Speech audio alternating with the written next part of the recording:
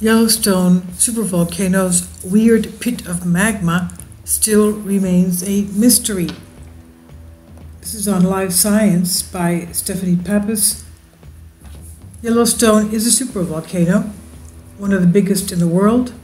It's what drives the hot springs. Yellowstone has over 60% of the world's geysers, and also there are over 10,000 hydrothermal sites on the Yellowstone National Park area, which houses the supervolcano. Not all of them, of course, have been located by the U.S. Geological Survey yet. Because of the fact that the supervolcano is always changing, they have recently found in this area, northwest of Yellowstone Lake. Yellowstone Lake is part of the caldera, which was outlined in that blue line. They have found a new thermal area showing that there could be new geysers, new hot springs, mud pools, mud flows in that area. They have not yet taken a field trip to observe it, but I believe they will once the snow melts and the weather is better for them. Now, the pit of magma underneath the Yellowstone caldera is still a mystery. Researchers are now closer than ever to understand how it became the powerhouse of the supervolcano.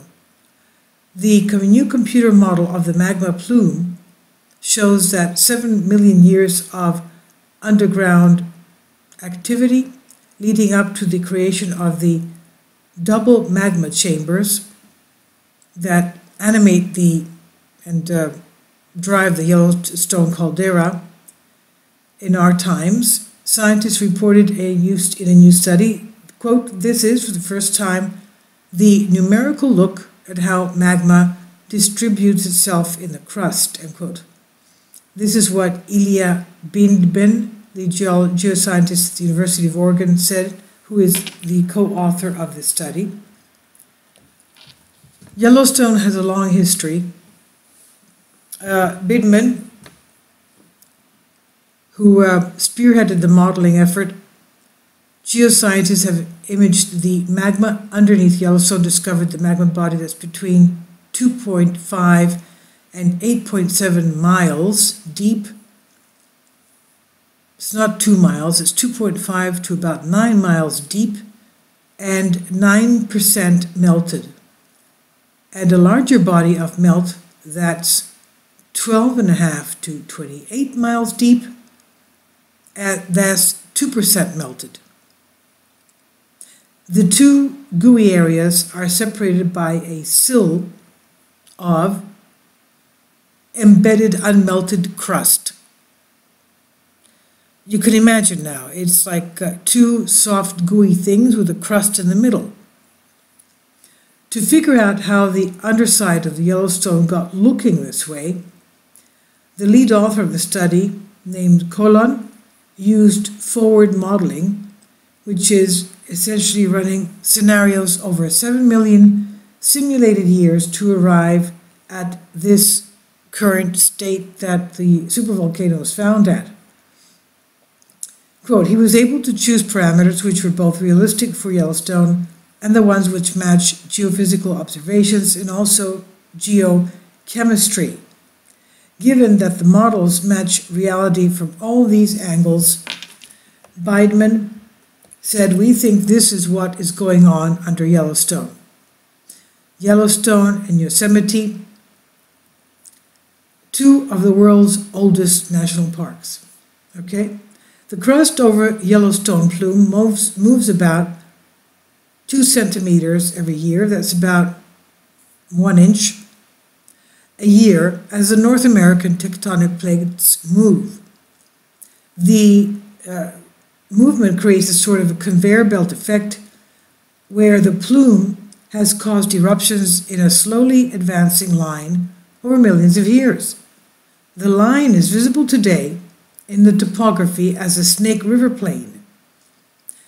According to the new model, described April 16th in the journal Geophysical Research Letters, the head of the plume pit hit the crust about 6.75 million years ago. This pushed the melting basalt, a type of magma, into the crust. And the two zones of melt formed after another 1.25 million years. There's also a hot spot that they have found, right under the caldera. The findings suggest that the magma plume is 315 degrees Fahrenheit, which is 175 degrees Celsius, hotter than the surrounding mantle. Golet is now working on a paper about the geochemistry of the model. The geochemistry is important because Yellowstone's magma is bizarre, is strange, is particularly depleted in the isotope oxygen 18, or atoms of oxygen with 10 neutrons rather than the normal 8 in their nucleus. Researchers know that this depletion has to do with the way the hydrothermal system of geysers and hot springs at Yellowstone interacts with the crust, which then feeds into the magma system and creates oxygen 18 depleted magma. So it's not hard to explain how this actually happens, though, making the depleted oxygen 18 one of the most enigmatic geochemical signatures of the plume. Researchers hope the new model will explain these odd interactions. The model may also eventually help inform predictions of Yellowstone's future.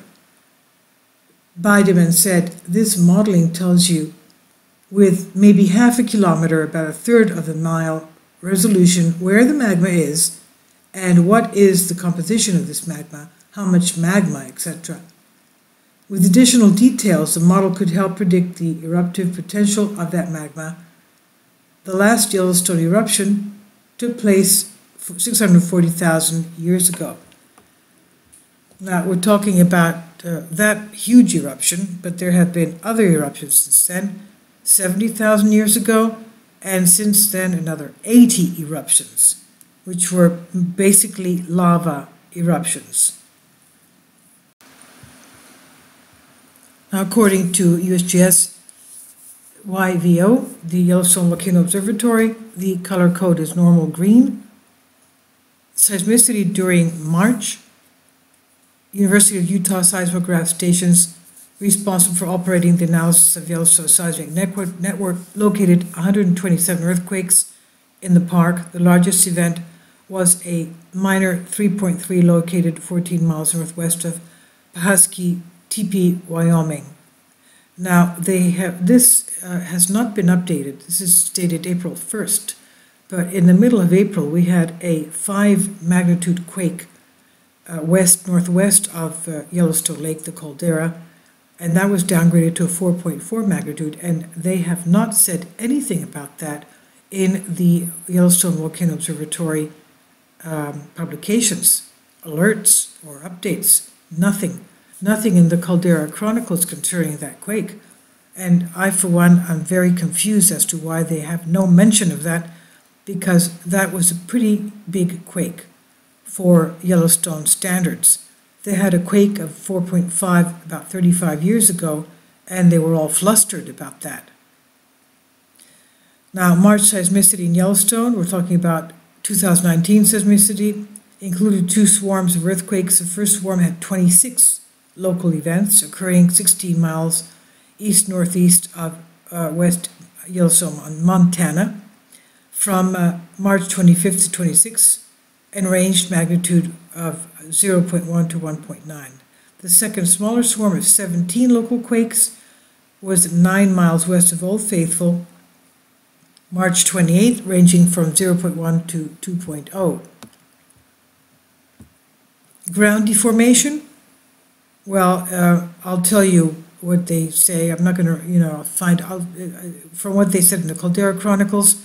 The caldera is subsiding. It's deforming. The whole area is deforming. The caldera is subsiding, whereas the Norris Geyser Basin, which has a steamboat geyser, is rising. So I'll leave links below for you for this.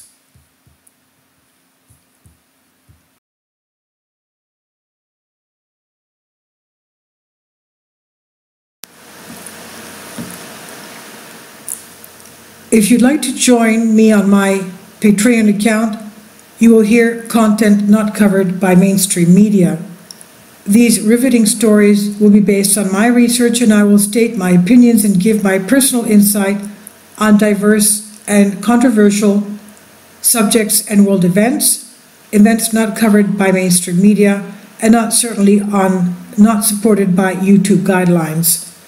So whatever I have on my Patreon, most of those will not be on my YouTube channel. Please consider becoming a member today. More of the most significant and important videos will be on my Patreon channel. Your support helps me to continue my research and keeps this YouTube channel alive. And we depend on your support, your generous charity, because we help economically challenged families here in Athens, Greece, in Kapota, and we also help the young generation with university tuition and the community around our church. Thank you.